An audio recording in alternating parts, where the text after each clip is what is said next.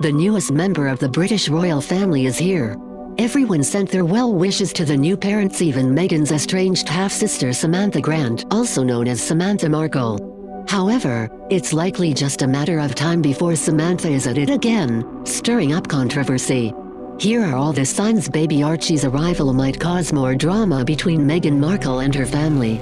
Samantha Grant's message for Meghan and Harry after baby Archie was born.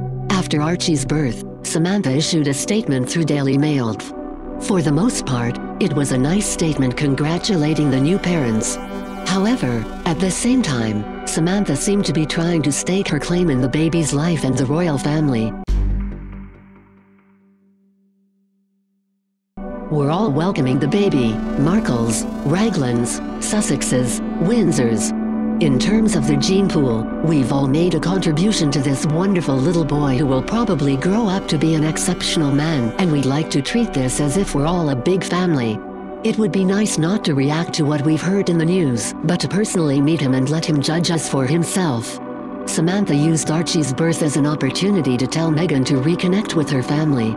Meghan's half-sister didn't miss a beat when it came to taking an opportunity to send a message about the family drama. Although she and Meghan haven't spoken since 2008, Samantha said she hoped Archie's arrival would encourage the Duchess to reach out and try to bring the family back together. She tried to put the ball in Meghan's court. What I think is incredible is that it's a great moment historically, and although the adults have a lot of water under the bridge, I would really like to see everyone reach out. We've extended the olive branch, and now it is Meghan's turn, said Samantha in her interview with Daily Mail. Samantha mentioned she's already an aunt. We couldn't help but notice Samantha seemed to insert a way to save face if she's never allowed to meet Archie.